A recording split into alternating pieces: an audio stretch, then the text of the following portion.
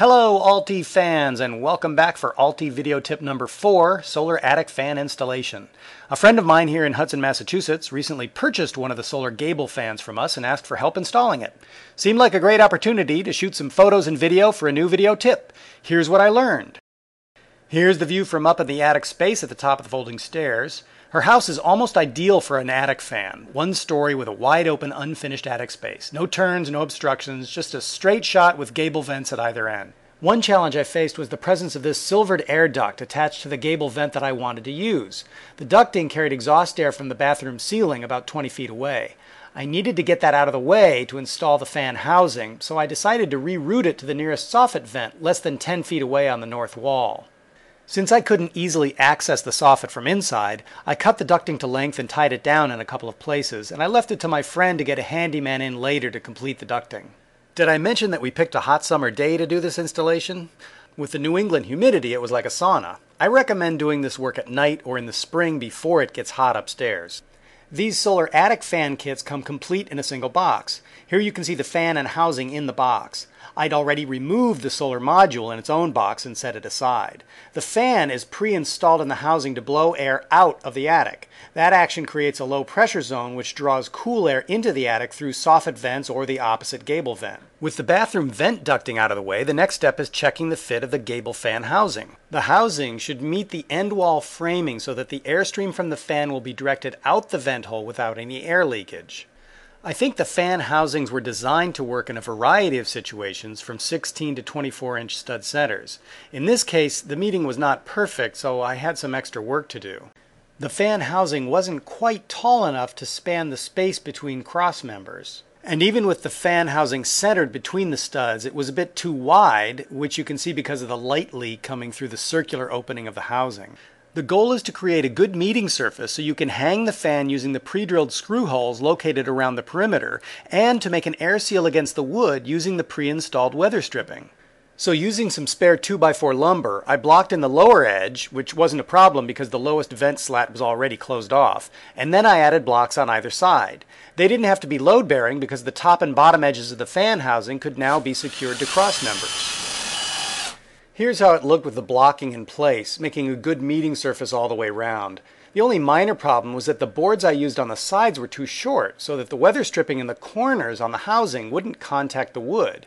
I had to lift and re-stick the weather stripping in the corners to make little jogs so that I had a complete seal. Next, I hung the housing in place with a single screw just to do a final check on the fit. I pushed open a small hole in the screen to pass the electric cable through. From there, it would go up to the solar module on the rooftop. Unfortunately, I didn't plan ahead carefully. To reach the PV module on the rooftop, I'd assumed I would need to use the long 20-foot cable that's attached to the fan housing. But as it turned out, the shorter cable attached to the PV module itself was just long enough to reach indoors. So I ended up mounting the fan to the gable wall twice. Not a disaster, but a reminder that it pays to plan ahead. Here's the situation later with the PV module cable coming through the screen. All the supplied cables are terminated in spade clips with weather-resistant plastic covers. The cable just barely made it into the attic, but I preferred having the clip connections indoors rather than outdoors. Once you've dealt with the electrical cabling and you're satisfied with your framing, remove the protective strip from the sticky surface of the weather stripping and position the housing against the wood. There are wood screws supplied with the kit. Screw in the housing on all sides for a good seal against the wood framing.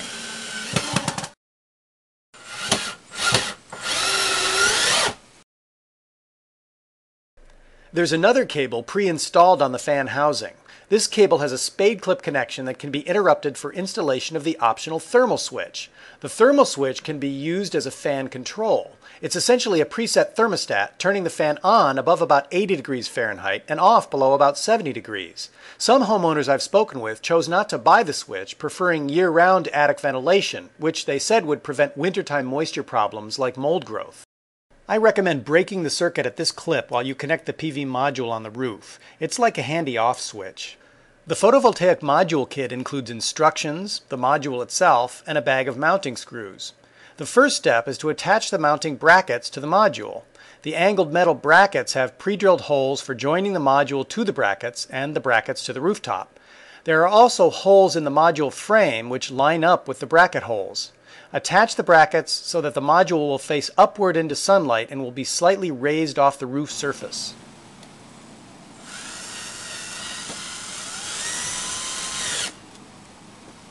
Here's the solar module installed on the roof.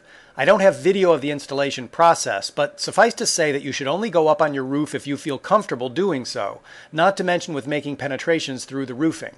The mounting kit included a full caulking tube of roofing grade silicone sealant, which I used generously, in the pilot holes for the screws, on the screw shafts, where the bracket singles, and also on the tops of the screw heads.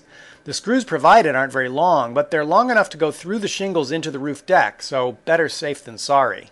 The power cable attached to the PV module is outdoor rated. I routed the cable over the edge of the roof, anchored it to the flashing, and sent it in through the gable vent as I mentioned earlier. Be aware of power lines and other cabling in the area. Not only can they be dangerous, they can also shade your solar module. Back inside the attic, I closed the circuit by rejoining the spade clips I'd pulled apart earlier, and the fan started up. Don't make live connections on larger systems where there are higher voltage and current values. Results could be lethal.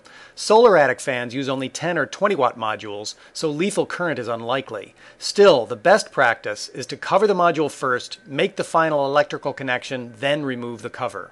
This fan should now draw in fresh air from the soffits and the opposite gable vent, reducing the household cooling load. That's it for this altE video tip. To learn more about this and many other renewable energy products, visit our website at altestore.com. At altE, we're making renewable doable.